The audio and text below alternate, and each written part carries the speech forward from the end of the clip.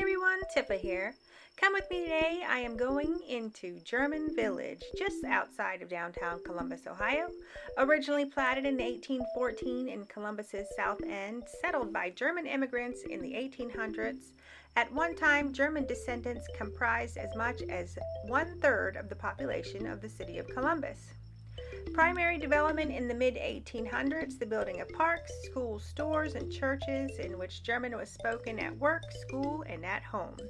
Large breweries were built and beer gardens were the normal until World War I came along and the anti-German sentiment started and the decline of the village was seen. It wasn't until 1959 when Frank Fetch started preservation and rehabilitation of the old South End and the German Village Society was born. It serves as the caretakers of a legacy. The village revitalization has started with small lots, narrow brick paved streets, and the beautiful small red brick homes. German Village Historic District was made and is now on the National Register of Historic Places.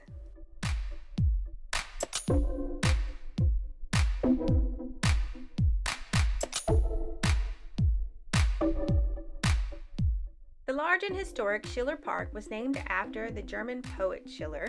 It went through a few names, first as Stewart's Grove and later as City Park. It was the location for Oktoberfest and was once home to the Ohio State Fair. It is now home of Huntington Garden Promenade that encircles a 25-foot statue donated by the German-American community and cast in Munich of Friedrich von Schiller.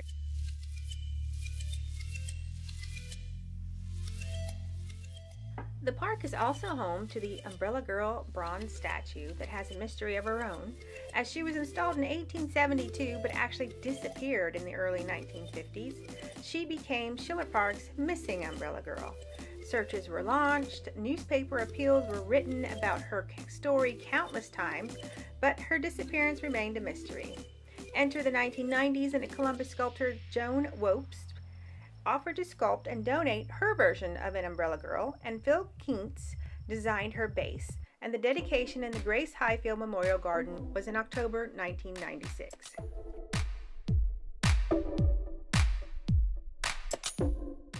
There is a suspension art installation in Schiller Park at this time with many pieces throughout the entire park by the Polish artist Kedziora.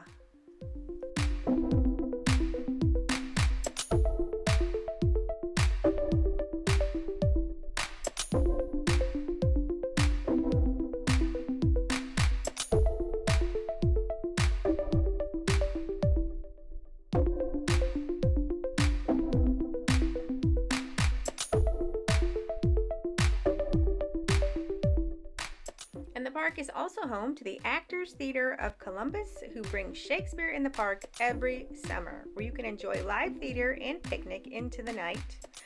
The live theater has been in the park for 35 years and is a hit with the entire city of Columbus. You can find a theater schedule online, but I'll leave a link in the description.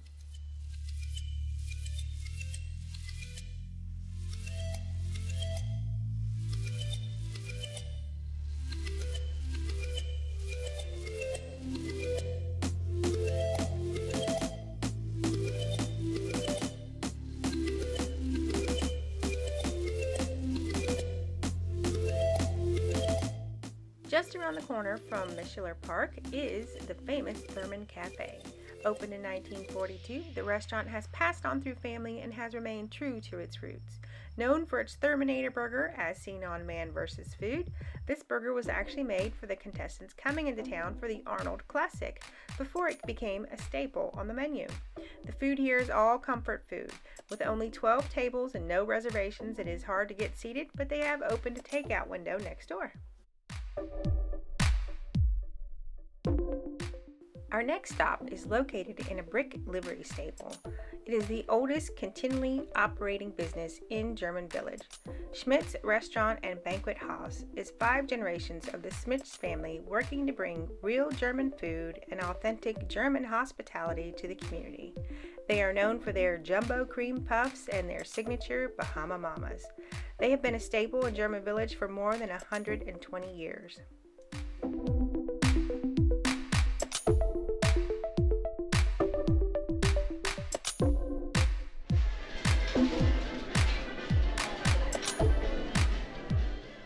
It's a great place to pick up a delicious cream puff to take to theater in the park. And right across the street is the Little Red Stable, and they sell Ohio-made gifts. And next door is Schmidt's Fudge House.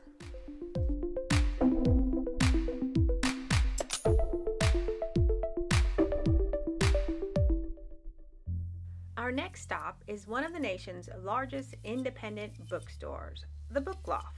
Located on South 3rd Street, this pre-Civil War era building once housed a general store, a saloon, and a Nickelodeon cinema. But opened in 1977 with just 3 rooms, the Book Loft has gone through 8 expansions and is now 1 block long with 32 rooms. So allow plenty of time to browse. With 2 entrances, one from the 3rd Street side and one from the City Park side, street parking can take a few minutes to find, but it is the only option. The courtyard from either entrance runs adjacent to the building. The central courtyard will house tables with clearance books and popular titles. The main entrance will lead to the maze of books and specialty items.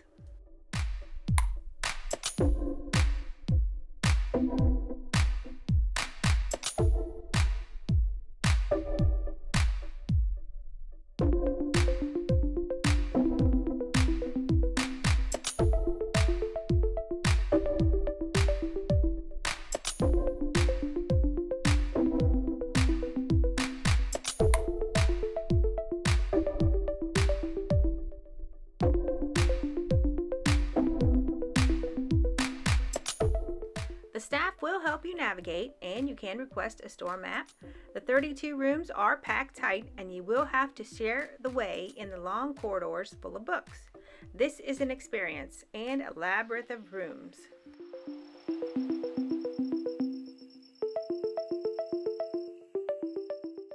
Most of the corridors only allow enough space for 1 person at a time, and you do see a lot of people wondering just how to get back to the entrance.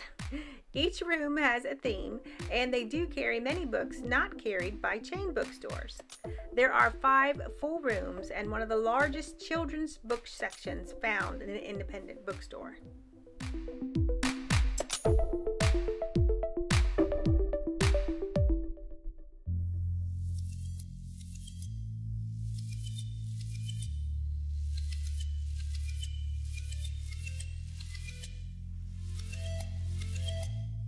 You can grab a book or 2 or many and go next door to Stops on the 3rd Street side for a coffee and a break.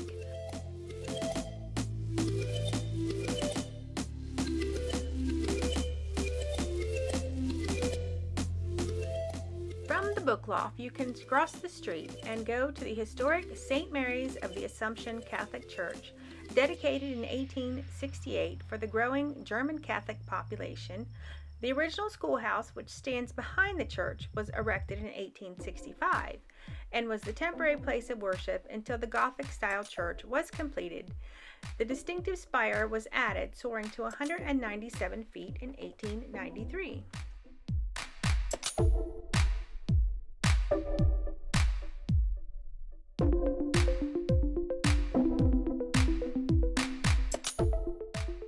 In September of 2016, lightning struck the stainless steel cross at the top of the spire, destroying the parish's electrical system.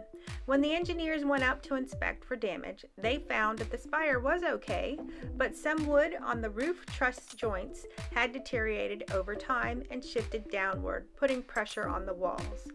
The lightning caused vibrations throughout the structure and worsened the deterioration. So the lightning helped reveal the potentially dangerous situation and forced the closing of the building and extensive work to begin. The interior furnishings were removed and the introduction of a steel roof structure and new roof, along with the restoration of the plastered interior and the ornamental painted finish. And the stained glass windows were repaired and re-leaded. The whole project topped just over $8 million, and the church reopened 2.5 years later on a Palm Sunday in 2019.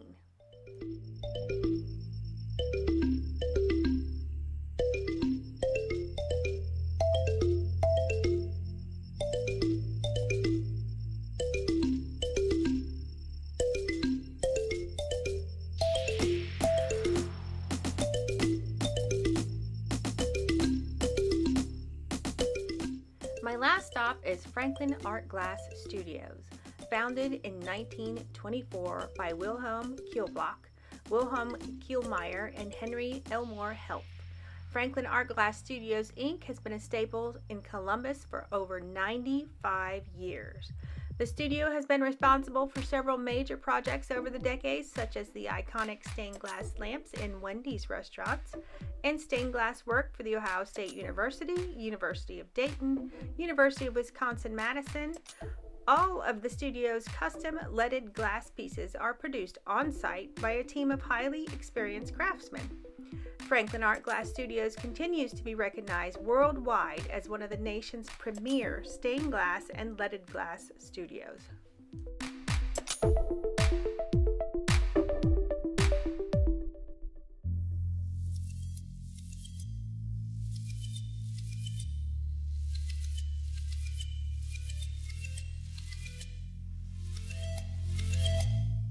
Franklin Art Glass Studios is the largest stained glass studio in Ohio, and the structure it is housed in was built in 1922 as a U.S. armory. German Village has so much more to offer, from locally owned boutiques, specialty stores, restaurants, galleries, and bakeries. Makes this a great day trip for the whole family. Thanks for watching, and please don't forget to hit that like and subscribe, and I will see you soon.